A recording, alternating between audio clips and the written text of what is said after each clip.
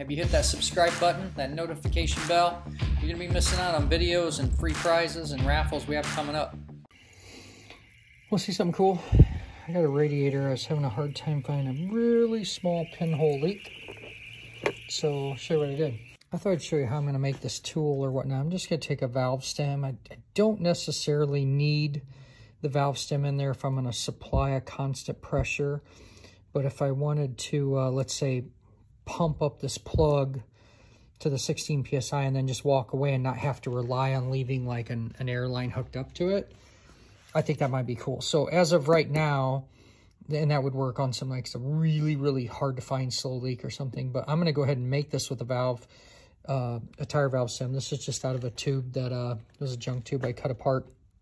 And if I want, I can always take that center core out and then put a hose or rubber blowgun or something on this. So I just took the same tube, made a couple little gaskets for top and bottom. I'm not sure how I'm going to do it yet. I'm thinking of mounting it through here because it's already hollow, and then I could squeeze this around the edge of that radiator. I lose a little bit of the flexibility on sizing, so I was kind of thinking about this tapered plug to where then I could just use a small piece of radiator hose, clamp to the nipple on the radiator, and then this side on the tool. And because of that range, it might give me a little more flexibility of the tool. So I don't know. I'm going to figure it out, but this is how it's going to come together, like I said, so that I can put air on it, plug up the radiator, and test it. Let's just look at the radiator real quick so you can see what I'm talking about. So obviously, I already got this side plugged. I think I'm leaking somewhere in here. This is where I'm going to put my tool. And whether I use the little Mighty Vac and just manually pump it up to 16 psi, or I could take and use a blowgun on a regulator and just send constant 16 psi that way. Realistically, the more I think about it, it's going to be better to go ahead, leave the valve core in. I could blast 16 psi to it and walk away, or I could pump 16 psi and I can let it sit and just look for the leak. Now, if it's a really fast leak, that's going to be more attractive because I don't have to pump and I can just constantly supply. And then I'd want to take, no, I could leave the valve core in there. Yeah, that's pretty cool. I think that's what I'm going to do. That's what I'm going to do. Yoo-hoo! Glad I used an inner tube. Let's make this. Okay, here we are. We're all set up. We got one side plugged. We've got some test water to make it bubble to really show it. And then I've got my valve core on here. I've tested this, so this is actually pretty cool because I can go ahead here and put this on here and then control it with just this tire gauge. Okay, so we got air pumped in there. And then what I can do, I can show you. Get in there. You can actually see right where it is. So somewhere in between those fins right there, I can actually even still fill it. I'm really happy with my tool though.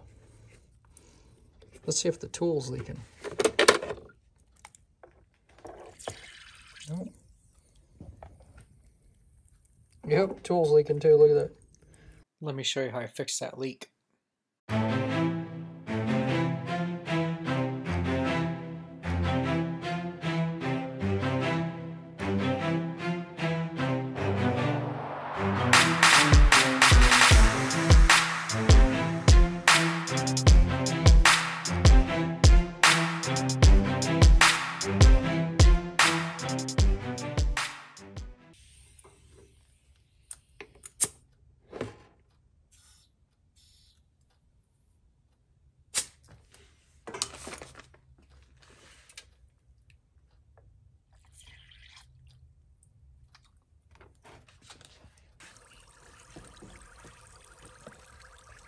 More bubbles.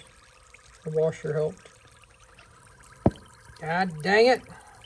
It's a pretty cool way to positively identify where a leak is so I can quit wasting any time on anything else. All right, friends, there you have it.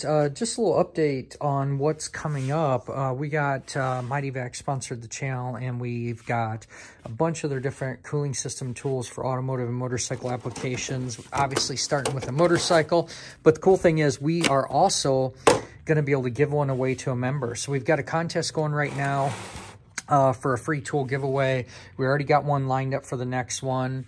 And I did a full video beginning to end of the diagnostic process to find coolant leaks on this RC51.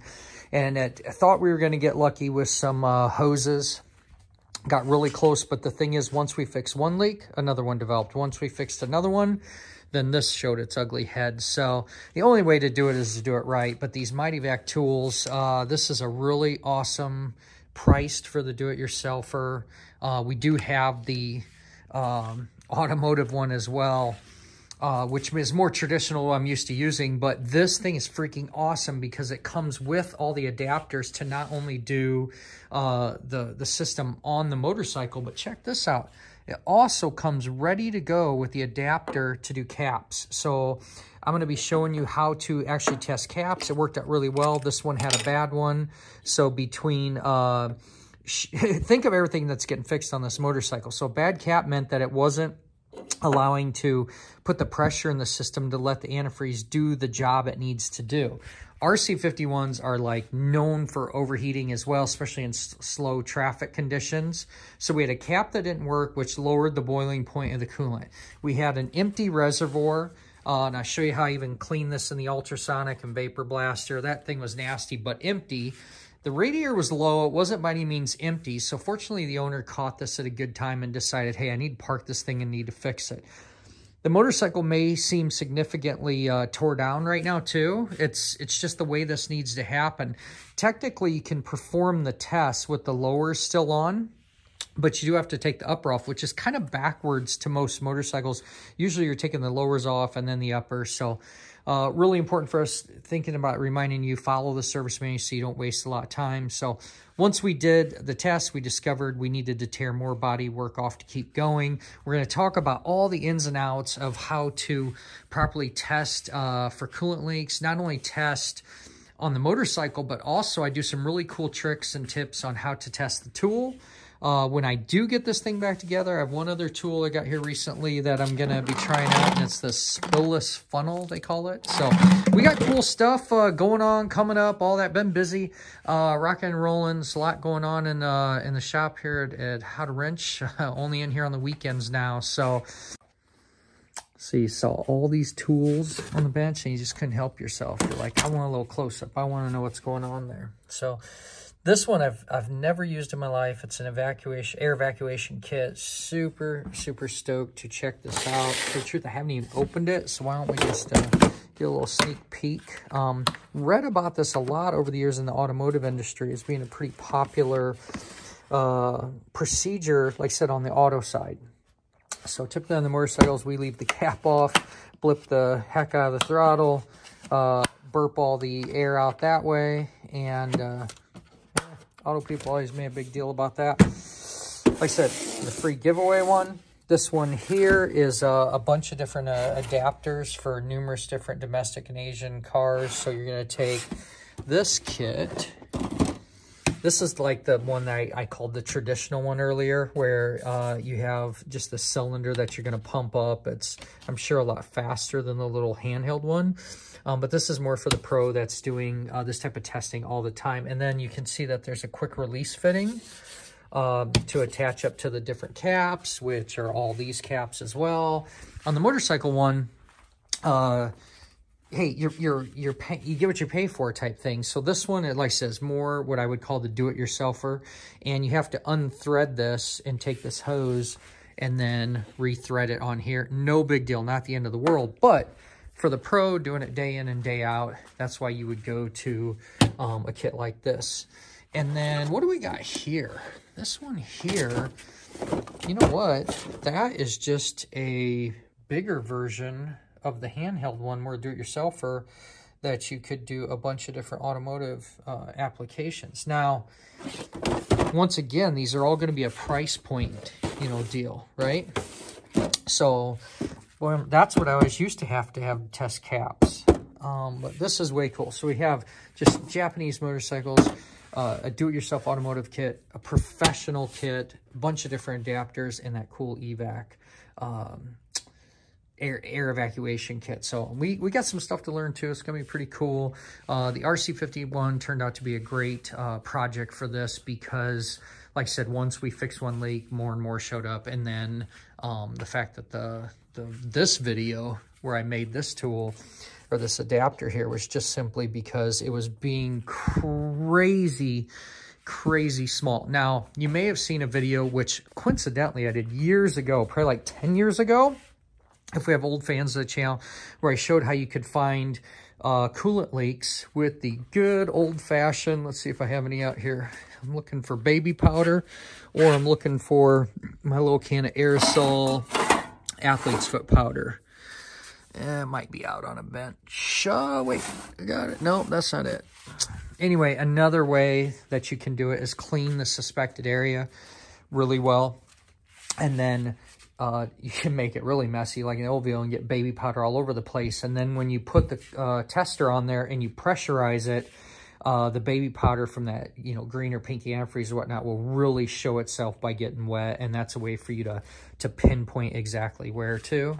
I guess the point of what I'm getting at is there are a lot of different ways to tackle this job, and the tools sure make it really easy. And there's some stuff that's not included in the kit, and that is knowledge and a bucket of water and some soapy water. Anyway, I'm just having some fun. So thought I'd throw us a little bit in at the end of the video. We're looking forward to doing some videos here for Mighty Vac. So stay tuned. You hit that subscribe button yet? Even better. Appreciate everything you do for being a subscriber to the channel, especially the members that have joined and found that as a way to support the channel. Thank you so much.